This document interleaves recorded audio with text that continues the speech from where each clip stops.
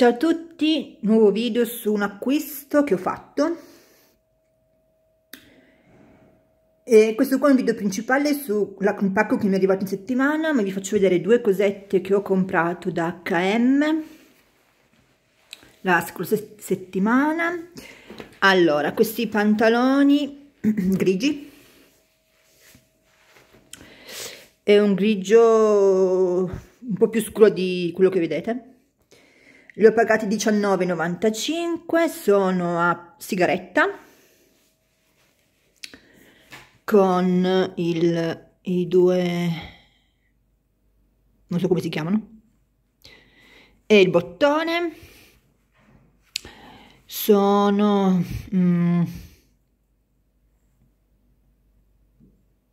vabbè, made in Bangladesh.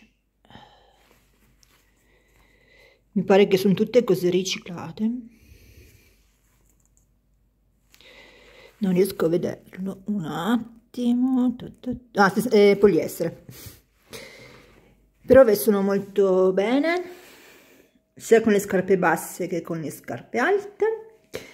E poi ho preso anche una camicia nera che mi mancava. Questa l'ho pagata sui 27 o 29, camicia nera di satin tipo, maniche lunghe, con tutta bottonata, semplicissima.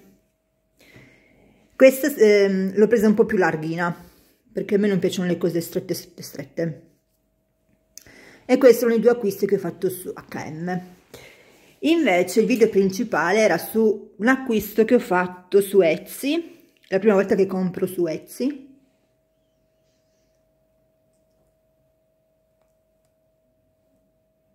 Perché ho voluto comprare una cosa di Vivianne Westwood.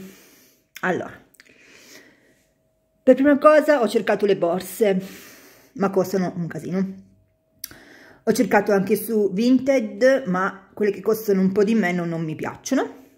Quindi sono passata alle collane. C'erano due collane a 50 euro su Vinted, ma non mi convinceva molto chi la vendeva, perché non c'erano né foto né indirizzo né fotoprofilo, quindi non ho voluto prenderla lì. Quindi ho fatto un po' di ricerche su internet e mi sono usciti dei negozi su Etsy. E ho trovato questo, non so se sia ragazzo o ragazza, di New York. Mi è arrivato in neanche una settimana, no, una settimana penso. E c'erano due possibilità: o riceverla solo la collana, oppure con la scatolina, il sacchettino tutto originale. E io ho scelto la seconda. E in tutto ho pagato 32 euro, compreso di spedizione.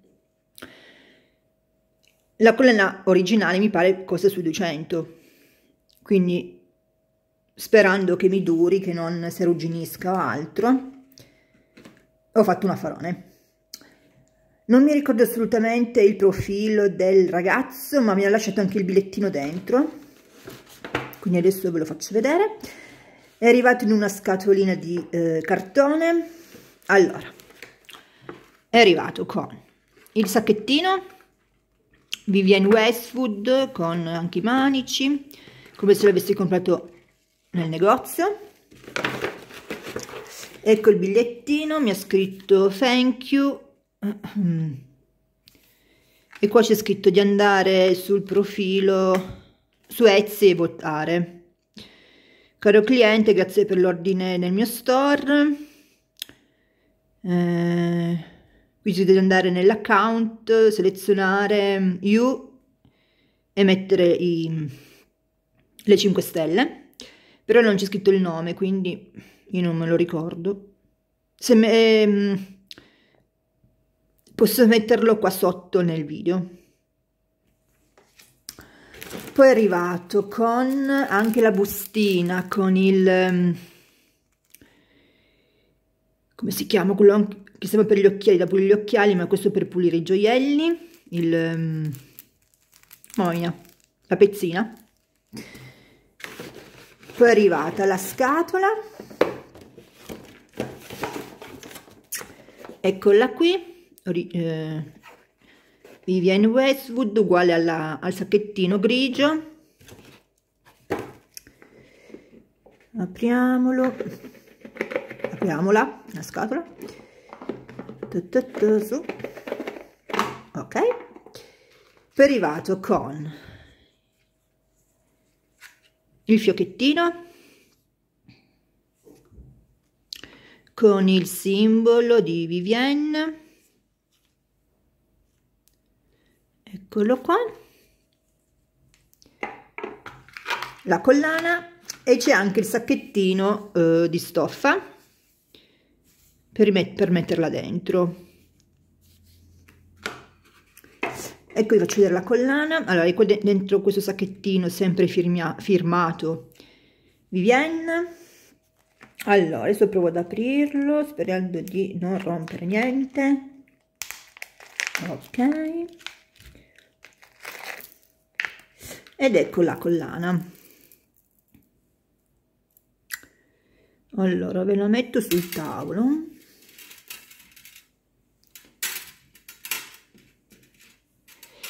Allora, è fatta di perle, di certo non originali, vabbè, con la chiusura con il nome, poi c'è il suo simbolo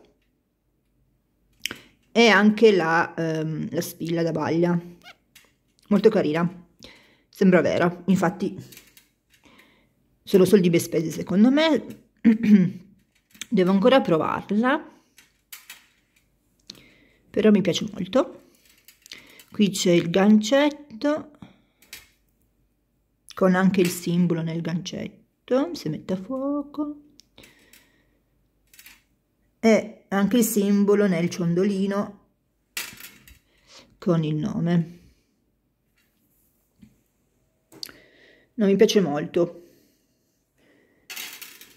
Dovrò poi abbinarla, scegliere come metterla. Eccolo qui. E fa anche, c'è molti tipi di collane, senza la spilla ma solo con il ciondolo, non con le perle ma con la catenina normale, sia d'oro che argento, e basta, ci sono queste tipologie. E potete scegliere solo la collana oppure con tutto il pack che vi ho fatto vedere, ma mi pare che solo la collana 20 e qualcosa, mi pare una decina di euro di differenza, quindi ho detto ma sì, per 10 euro è come se l'avessi comprata nel negozio. Ok, per questo video è tutto, mettete un pollice in su e iscrivetevi al mio canale. Ciao!